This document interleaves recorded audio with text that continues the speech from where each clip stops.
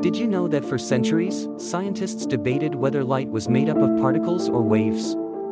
In the 17th century, Dutch physicist Christiaan Huygens proposed that light was made up of waves. Huygens observed the behavior of light passing through prisms and proposed that the waves of light were responsible for the phenomenon of refraction. Huygens' theory was later supported by experiments on interference and diffraction, which demonstrated the wave-like behavior of light. However, the debate between particles and waves continued, with some scientists proposing that light was made up of particles, like tiny bullets.